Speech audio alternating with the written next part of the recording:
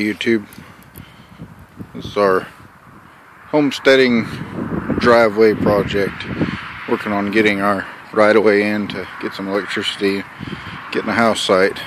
This is basically the beginning of the property. It goes over there into the woods, and then over there's the highway.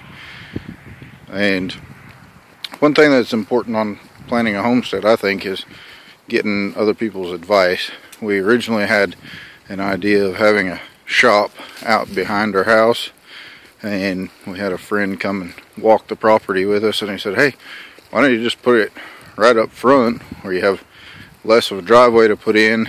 That way if you're doing mechanic work, people aren't driving through your yard to get back to your shop.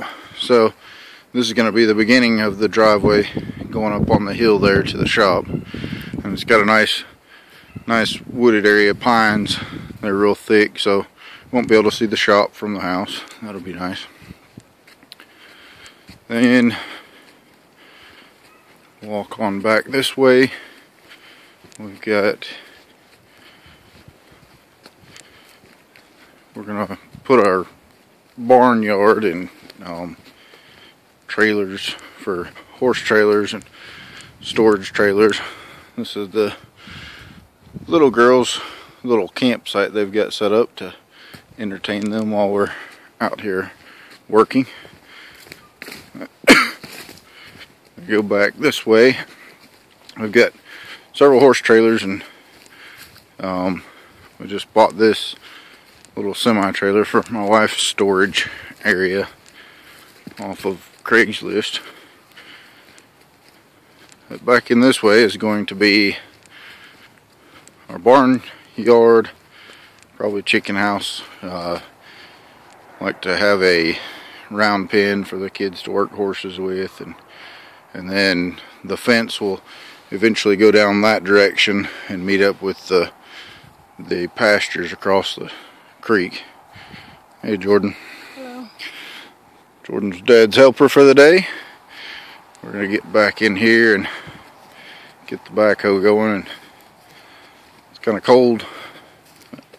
We've been really blessed to have a backhoe to use from a friend of ours. We try to do some mechanic work on it and maintenance and some things to help repay for it, but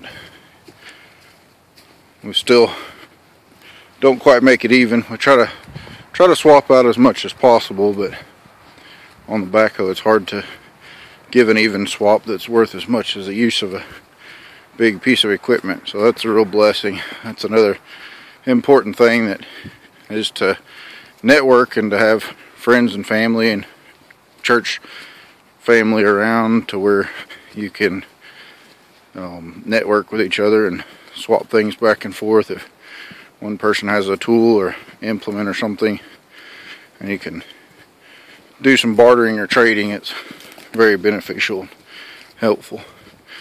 So this is our driveway site. This is my wife's oak tree that she wants to make sure that we don't cut out of the way. She's looking for lots of shade trees. And the road looks really rough because we borrowed the machine, not necessarily to put a road in, but to get our right-of-way put in so we can get started working out here, get the electric back